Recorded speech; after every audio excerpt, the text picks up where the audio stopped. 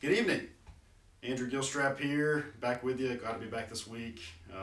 Glad Alex gave me the great opportunity to talk about God's inspired word tonight. So bear with us on the lack of quality. Our microphone's not working, but God's word can't be stopped. Amen. So we'll get into it. Last week, we discussed this grand story of humanity in the Bible, focusing on our role as royal priest, a vocation given by God. And we talked about how, unfortunately, we, just like Adam and Eve, forfeit that role. We decide what good and evil is on our own terms. We build our own kingdoms, our towers of Babel, so to speak. But Jesus, the perfect royal priest, the perfect human, comes and fulfills the whole narrative of Scripture. So we're actually going to dive a little bit more specifically into how he does that tonight by looking at Hebrews 2, 10 through 18. So this evening, I want to ponder three things. The first is the humanity of Jesus. The second is the atonement and victory on the cross. And the third is following the pioneer in this upside down way of life that he lived. So let's pray, and then we'll jump in. Father, thank you that your word is always right on time, always good. And I thank you that we get to hear it with ears that hear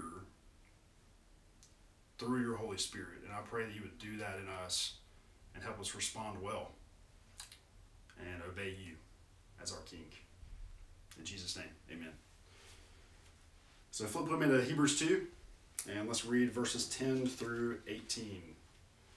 For it was fitting that he, for whom and by whom all things exist, in bringing many sons to glory, should make the founder or pioneer of their salvation perfect through suffering. For he who sanctifies and those who are sanctified all have one source.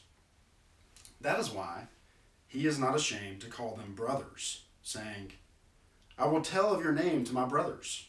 In the midst of the congregation I will sing your praise. And again, I will put my trust in him. And again, behold, I and the children God has given me. Since, therefore, the children share in flesh and blood, he himself likewise partook of the same things, that through death he might destroy the one who has the power of death, that is, the devil, and deliver all those who, through fear of death, were subject to lifelong slavery. For surely it's not angels that he helps, but he helps the offspring of Abraham. Therefore, he had to be made like his brothers in every respect, so that he might become a merciful and faithful high priest in the service of God, to make propitiation for the sins of the people. For because he himself has suffered when tempted, he is able to help those who are being tempted. It's God's word. So the 3 points are right here, and the first one is going to be Jesus' humanity. That is a huge theme in this passage. I think that we're quick to say Jesus is our Lord. Jesus is our Savior. Jesus is our God even. But sometimes we don't really think deeply on the humanity of Jesus. And we even read our Bibles like this. The Word of God is inspired by God. Rightly so. But we forget human authors. God used humans, just like us, to write down these inspired words. So I wanted to think through deeply for a little bit Jesus' humanity as it pertains to our salvation. Jesus is this paradox, and he shouldn't just be a one sermon at Christmas about his incarnation as a baby, but this should be something we mull over, we think about, we connect with him in that humanity. As one scholar said, Jesus is the heaven and earth person. And I hope that we can understand a little bit more about that earth person, that earth side of Jesus. But first, I want to call your attention to two resources right below this video on the Georges Creek website. The first one is the Desiring God article. It is a great article. And it goes through the humanity of Jesus. I'm going to pull a little bit from that article, but it is totally worth the read. Maybe 10 minutes. It is so worth the read to ponder. The second is actually a TV show, surprisingly. It's called The Chosen, and don't be alarmed. It's not about Calvinism or some theological debate. The Chosen is actually about how Jesus' disciples encountered him and their perspective of this God-man, this Messiah. It's a great show. Please give it a watch. It is so worth it. Really well filmed and also well researched, and I think they do a really spot-on job with it. It's blessed my wife, Natalie, and I. We've showed it to our youth group. We've had discussions. It's really good. So the links are there. You can watch it on YouTube. But just wanted to share those because I think it's going to, beyond my words could, I think it's going to connect you with that humanity of Jesus in a really special way and lead you to worship. So there's the resources. Let's hop into Jesus' humanity. So Jesus was fully human in body, in mind, in emotions, and in will. So let's think through this a little bit. He went through trials, temptation, suffering, physical pain, emotional turmoil, learning, even growing. Jesus wept. He wept at the sight of Jerusalem's hard hearts. Jesus rejoiced with his friends. And when he healed people, they rejoiced. Maybe even danced. I don't know. Jesus built stuff with his hands. Jesus used the bathroom and slept. Jesus ate. Jesus laughed at funny jokes.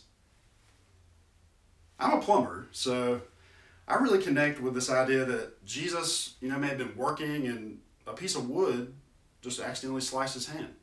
And I think, I wonder if he would have healed himself or what he would have done. There's some good questions there. I also connect with him waking up and being like, oh, my back hurts. My legs hurt.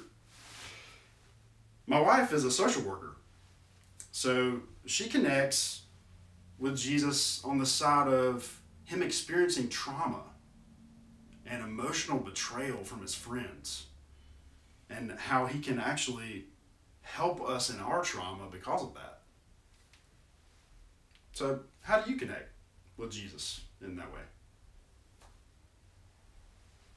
As Hebrews 2 says, he is not ashamed to call you brother or sister. He's like his brothers and sisters in every way,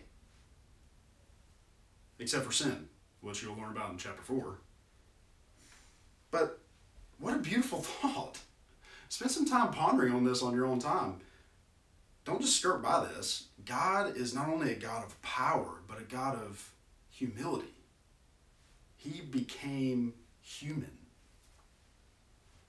He became that dirt and mud we talked about last week. Jesus sympathizes with us because he has experienced what it is to be human. Because he suffered when tempted, he is able to help those who are being tempted. That's good news. He doesn't push us away. He says, I can relate. So if you look at Matthew 26 and 27, it's Jesus' last days. And I think this narrative actually displays Jesus' humanity in a really real way. I think it's going to show us that he suffered in his body, in his mind, in his will, and his emotions. So at the Garden of Gethsemane, side note, it's not a coincidence that he was in a garden, Garden of Eden, he was in a garden being tempted to define good and evil on his own terms. Don't miss that. He is being tempted to say, I'm not going to take this cup. So don't miss that. But he doesn't do that. He defines good based on his Father's terms. So he's at the garden, and he's struggling as a human. It says he became sorrowful and troubled to the point of death. His human emotions were just going wild. Can you relate to that? I can. He said, my soul was very sorrowful to his friends. Stay up with me and pray. But what did they do? They decided to go to sleep and not be there for him. My wife can relate. I do that all the time to her. And I'm sad to say that, but I do. He tells God, his Father, 3 times that his will does not want what is coming. Lord, please, this is not, do I have to take this cup? But not my will, but yours. There's that internal clashing of his human will and his divine will. Can you relate? When he's taken before the council, once Judas betrays him in the garden, ironically, the high priest and his friends spit on him, mock him, slander him, slap him, but they didn't know that, as our passage says tonight, he was the true high priest. They didn't know that. And you know the rest of the story. It gets worse. Jesus beat to a pulp, his body not even recognizable, carrying this heavy cross up the hill of Golgotha. And they nailed him to that cross. A weary, beat-up body. His wills clashing internally. His sorrows flooding. And his mind full of questions, one of which he shouts.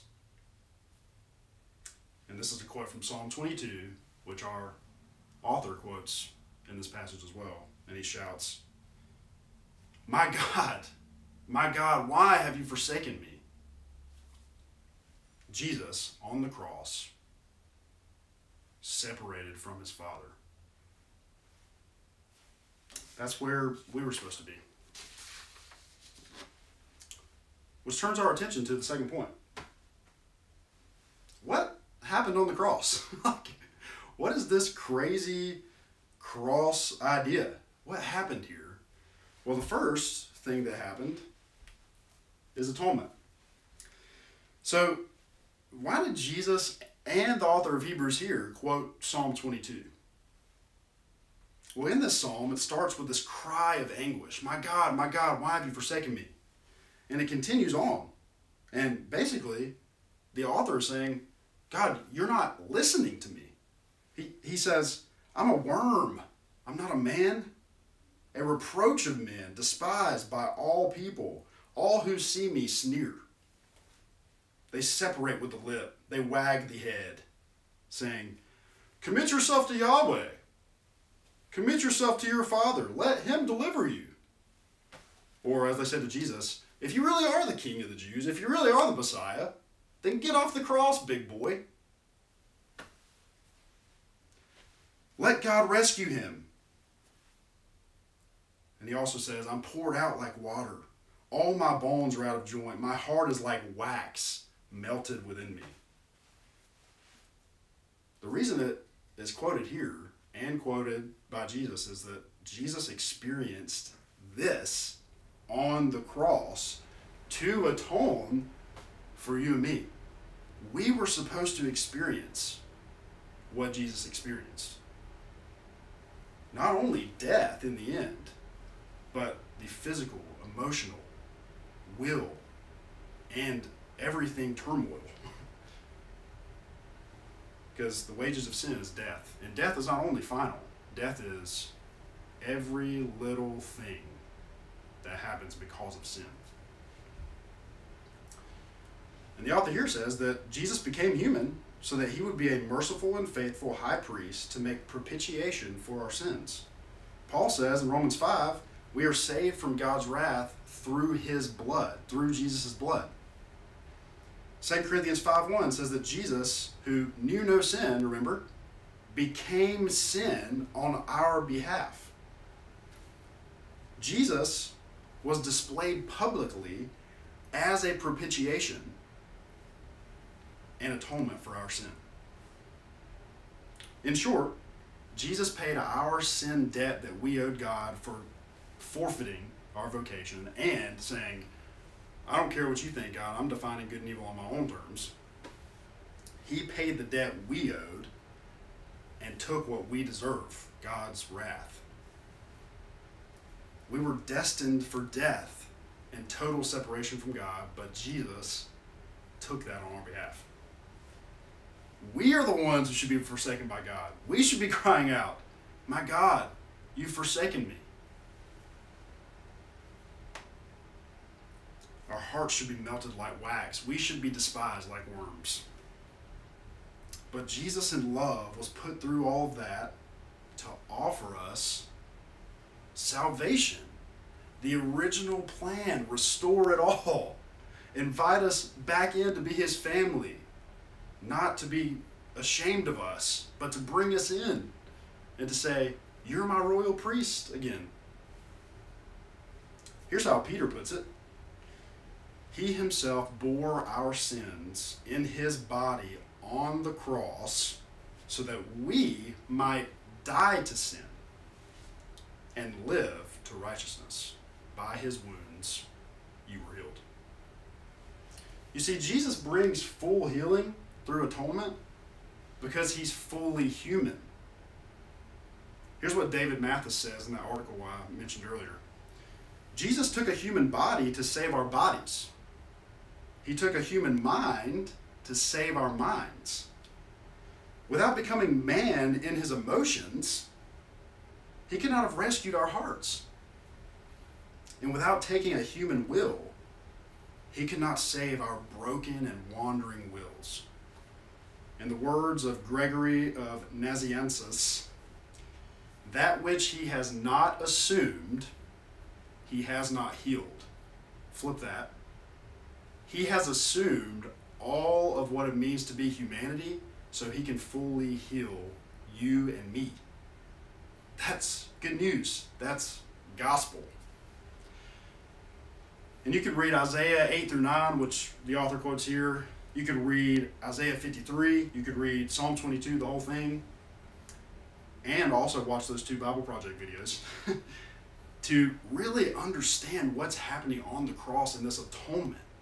I wish I could keep going into that detail, but on your own time, ponder this propitiation, Jesus taking my place, this atonement of sins. But that's not all Jesus did on the cross. There's another word.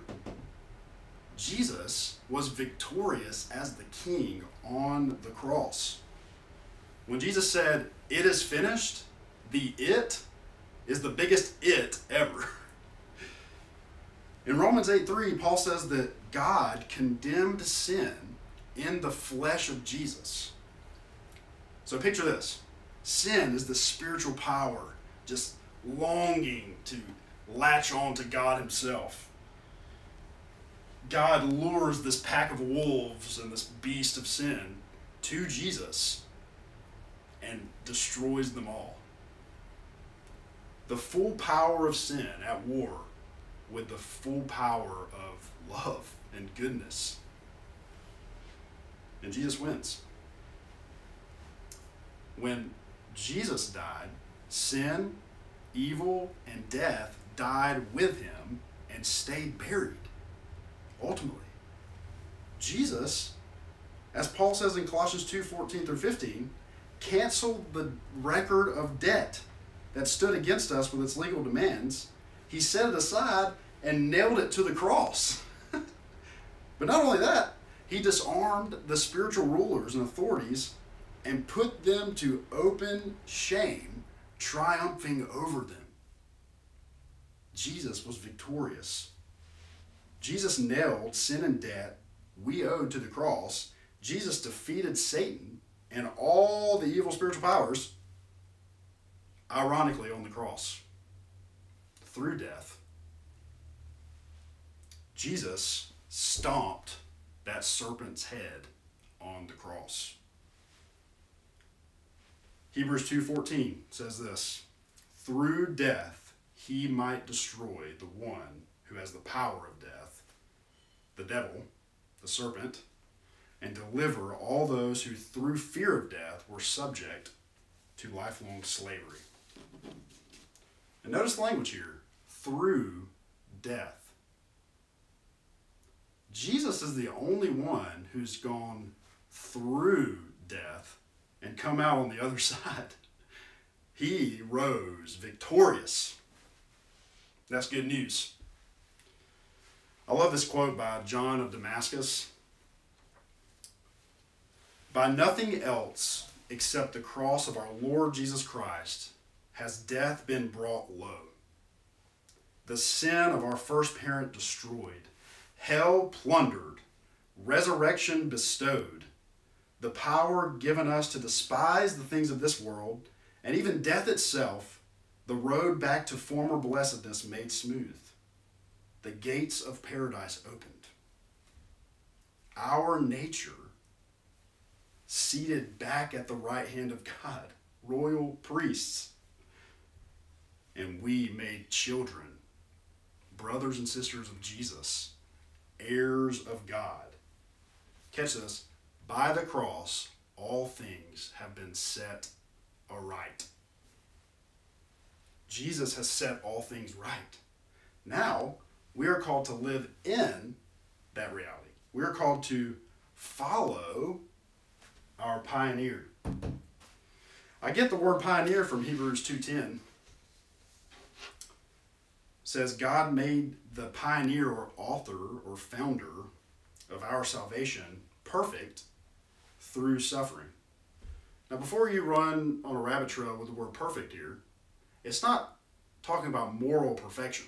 It's talking about the relation from Jesus being equipped to do the task and say, it is finished. In other words, Jesus had to become human, go through suffering to do the task God called him to do.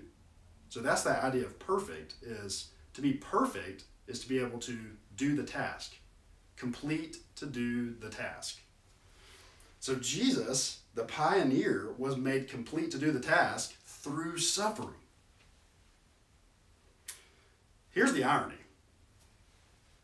To follow the victorious Jesus, we must die. Jesus says, take up your cross and follow me. We must suffer emotionally, physically, in our wills, in our minds. Jesus says, love your enemies. If someone slaps you in the face, turn to them the other cheek. If someone asks you to walk a mile carrying their things, walk another mile. This is not the usual way of living the American dream. This is following the pioneer of our salvation, upside down way of life.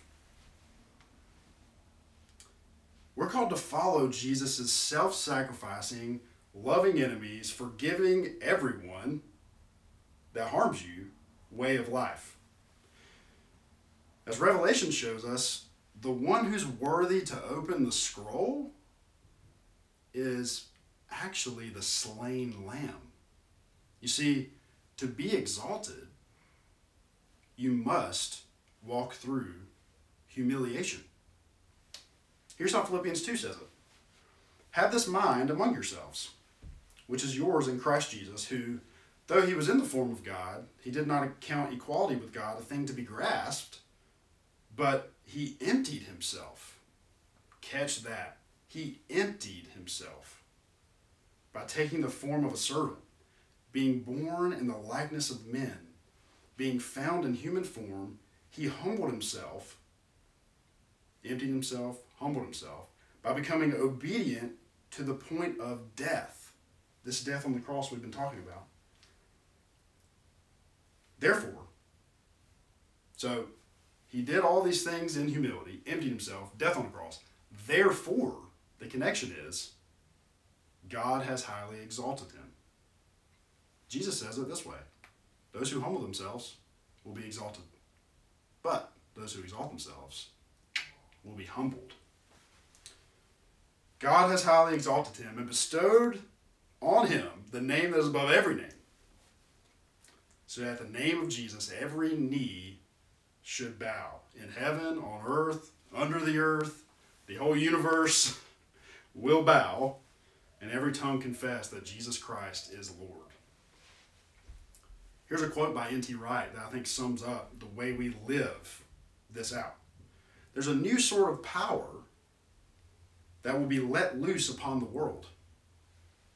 And it will be the power of self-giving love. This is the heart of the ironic revolution that was launched on Good Friday. You cannot defeat the usual sort of power by the usual sort of means. In other words, you can't fight sword with sword. If one force overcomes another, it's still a force that wins. Rather, at the heart of the victory of God over all the powers, there lies self-giving love, which, in obedience to the ancient prophetic vocation, will give its life as a ransom for many. So Hebrews 12, 1 through 2. Therefore, since we are surrounded by so great a cloud of witnesses, let us also lay aside every weight and sin which clings so closely, and let us run with endurance the race set before us, looking to Jesus, the founder, the pioneer, and the perfecter of our faith, who for the joy that was set before him endured the cross, despising the shame, and is seated at the right hand of the throne of God. So every day we're given a choice. Every day we're kind of at the garden, at the tree, with a choice. Will we trust this way of life? Will we say that the pioneer's way of life in suffering, in humility, is actually the most powerful power can get? The most successful success can get? Will we look to Jesus' humanity and say, you're a merciful and faithful high priest. I want to go to you, not anyone or anything else. Will we see Jesus on the cross in our place and trusting him each day as we die like he did to our own will, to our own mind, our own emotions, and define what he defines as good?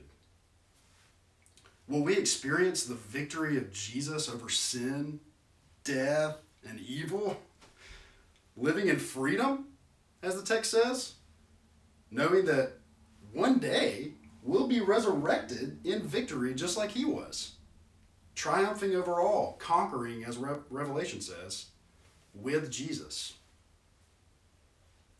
And if we respond in these ways, Psalm 22 will come true for us.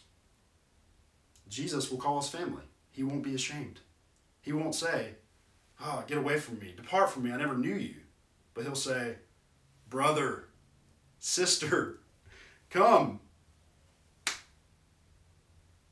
You're my royal priesthood. And we will sing, as the text says in Hebrews 2, we will sing our Father's praise with him in the midst of the congregation of new creation. Let's pray. Lord, what good news. You can sympathize with us. Your humanity makes us just marvel as much as your divinity. You're this paradox worth pondering for a lifetime and longer. And Lord, we're excited to see your resurrected face that says, come, brother, come, sister, and enjoy what you always longed for fully. So Lord, I pray, come quickly. And if not, may our wills bend to your will always. In Jesus' name, amen.